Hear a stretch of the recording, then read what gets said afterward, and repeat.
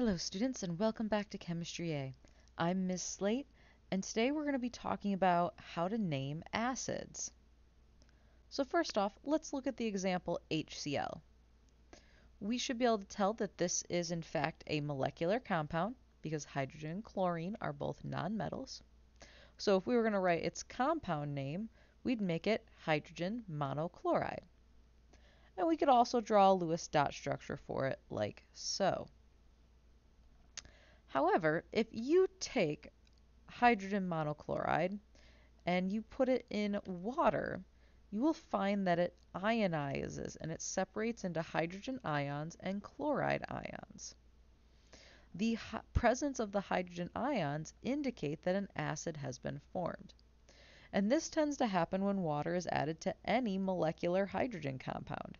It ionizes and forms an acid. First, let's talk about how to name binary acids, where a binary acid is where you have a hydrogen with just one other element. First, you're going to add the prefix hydro. Then you'll write the root of the anion, and you'll change the ending of the anion to IC. And lastly, you'll just add the word acid onto the end.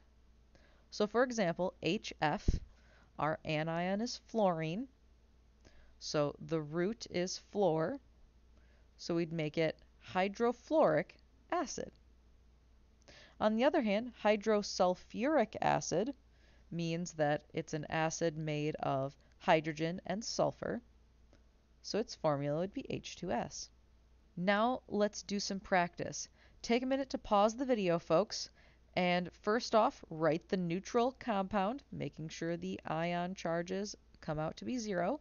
Then write the name of the binary acid.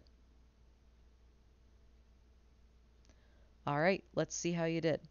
Hydrogen and chlorine will combine in a 1-to-1 ratio, HCl, which would be hydrochloric acid, chlor being the root of chlorine.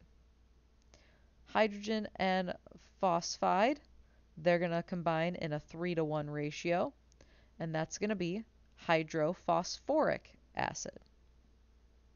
Lastly, hydrogen and bromine will combine in a 1-to-1 ratio to form hydrobromic acid. Now let's talk about how to name oxyacids, where it's a hydrogen with an oxyanion. And these names are based almost entirely off of the oxyanion name. So the first thing you're going to do is you're going to take the root of the anion, and you're going to use that for the main part of the acid name. Then you're going to change the ending of the ion depending on what ending it already has. So if the anion ends in ATE, its acid name ends in IC. If the anion ends in ITE, the acid name ends in OUS. Ate to ic, ite to os. And then lastly, you just tack on the word acid at the end.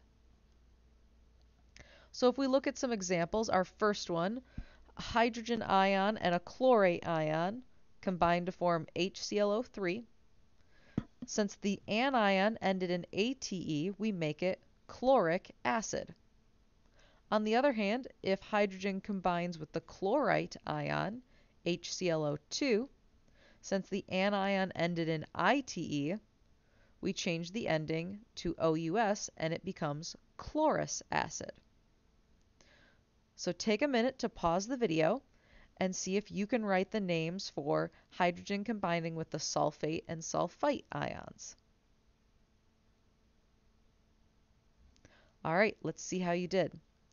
So hydrogen combines with sulfate in a 2-to-1 ratio, which would become sulfuric acid. Hydrogen will combine with sulfite, also in a 2-to-1 ratio, and this becomes sulfurous acid. And that's all there is to writing the names for acids. And I hope you guys have a great rest of your day.